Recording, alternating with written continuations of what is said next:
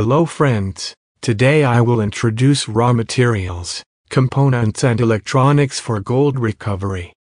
To make gold, you must find the gold that is hidden by the various pieces. This piece I found from an old circuit board. It has a circuit board made of ceramic. Of course, this type of equipment often uses gold as an electrical circuit and has gold wire.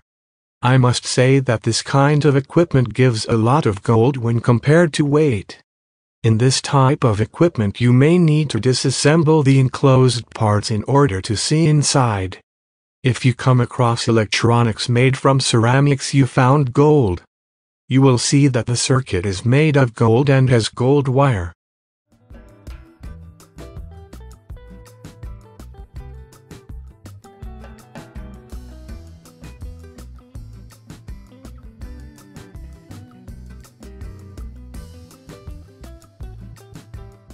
Old-fashioned dick chips. Sometimes you may not find gold wire, but beneath it is usually coated with gold.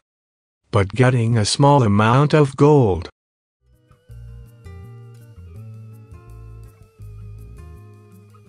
Old-fashioned dick chips. Sometimes you may not find gold wires and components made of gold. We therefore need to check well before buying. Sourcing your electronic scrap will also be something that you need to plan in advance of startup. While electronics have precious metals, it's in teeny tiny amounts, so you need a lot of scrap to make this venture worthwhile. Similarly, with the need to have labor on the inbound and the outbound, the commodity produced will not cover 100% of your costs, so you will need to establish the right fee to support your operations. The final problem is that gold is used very judiciously. Only selectively plated to contact points and in plating thicknesses measured in micro-inches. If I recall, 5 or 20 micro-inches is a common thickness. So there's not much in most modern boards. A lot more was used in the 60s and 70s when most electronics was industrial and not consumer stuff. The CPU computer is the focus of gold recovery. But don't believe the amount of gold you get from material vendors. From my work, the Intel Pentium Pro CPU doesn't have a lot of gold in comparison to the weight. I get no more than 3 grams of gold per 1 kilogram of CPU Intel Pentium Pro. We observe the inside of the CPU. Do not use gold wire to connect, and the size of CPU Intel Pentium Pro is big and heavy, or gold may be hidden in ceramic. Please advise me.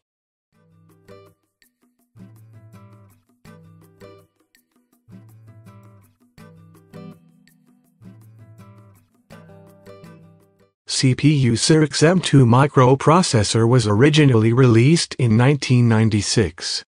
Inside you will see many gold wire beneath the die coated with gold.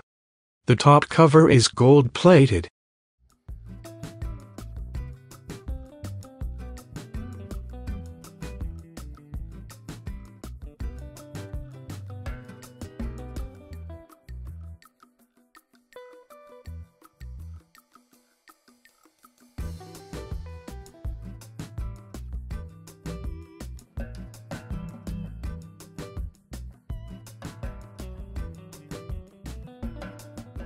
Various amplifiers. Most amplifiers consist of gold. Gold-plated exterior surface. The interior uses gold wire or maybe aluminum. From my work, I get 8 to 25 grams of gold per 1 kilogram weight. It gives a very high amount of gold and should not be overlooked.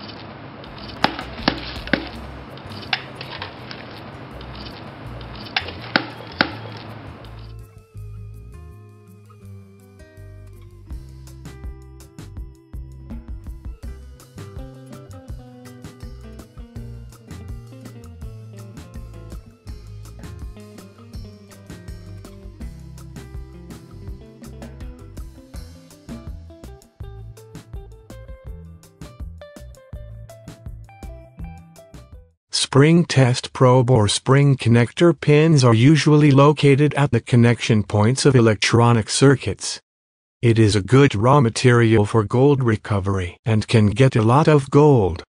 We noticed that the outside and inside were gold-plated. From my work I get 4 to 35 grams of gold per 1 kilogram of weight, depending on the size of the pins.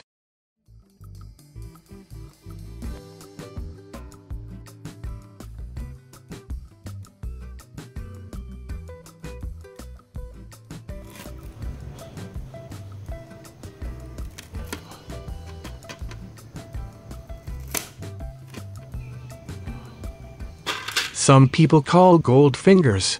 Electronic circuits have a PCB to connect to the connector. There is an interesting amount of gold plated. You may have to use patience to separate this part.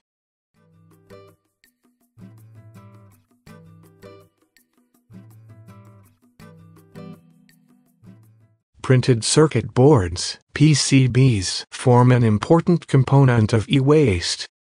PCBs typically comprise non-metals, plastics, epoxy, resins, and glasses, and metals, mainly copper, tin, iron, lead, and nickel, with parts per million concentrations of precious metals.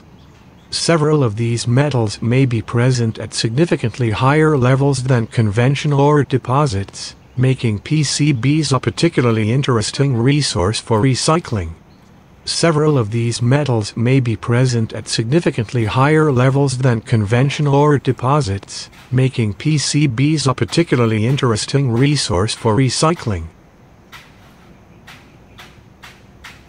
It is immediately apparent that the metal value of e-waste is dominated by the precious metal content, especially gold and palladium. Only in materials relatively deficient in precious metals does copper make a significant contribution. The value of the other metals is generally low. As the precious metal content of different e-waste streams is so variable, the overall metal value also varies.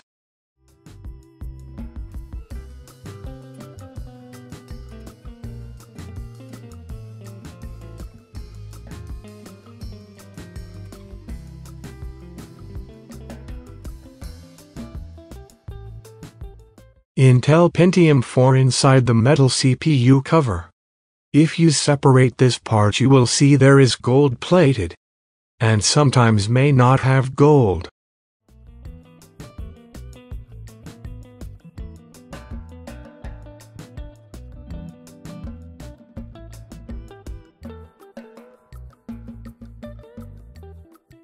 A crystal oscillator is an electronic oscillator circuit that uses the mechanical resonance of a vibrating crystal of piezoelectric material to create an electrical signal with a precise frequency.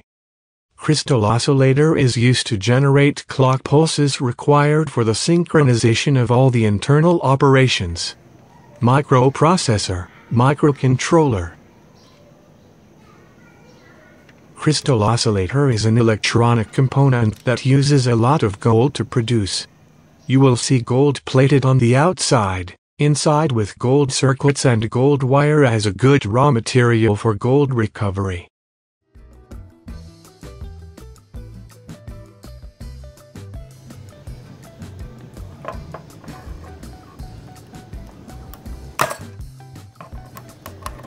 You can find gold from different electronic devices. Sometimes you will be amazing with the gold you receive and where you can find gold from different materials in electronic devices. I just want to share my experience with everyone. And may be useful. Sometimes you may not be successful. Think of a learning experience. Good luck to you.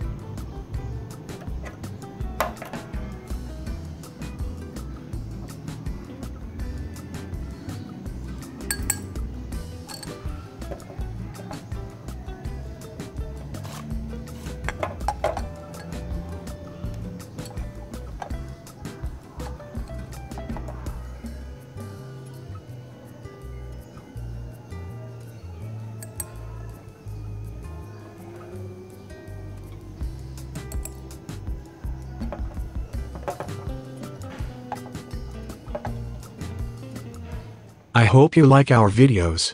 Please apply for membership and share our videos to cheer. Thank you very much.